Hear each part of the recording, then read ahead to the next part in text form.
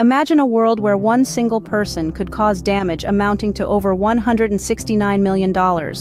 A world where businesses, both massive and minuscule, could be brought to their knees by the click of a button.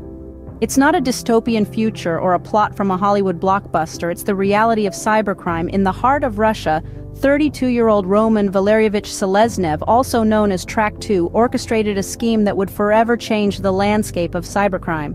His story unfolds from October 2009 to October 2013.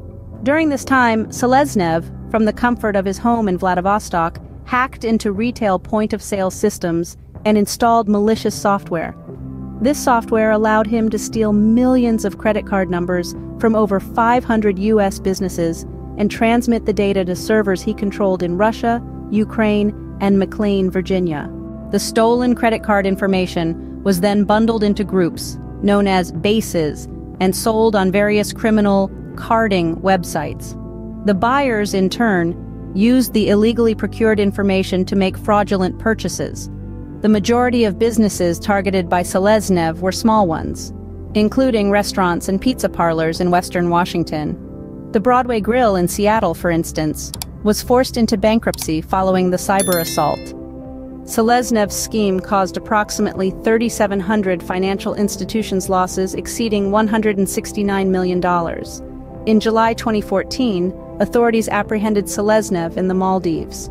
The laptop in his possession at the time contained more than 1.7 million stolen credit card numbers, some of which were traced back to businesses in Western Washington.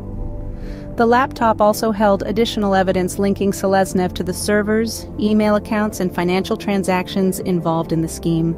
On August 25, 2016, a court convicted Seleznev of 38 counts related to his cybercriminal activities.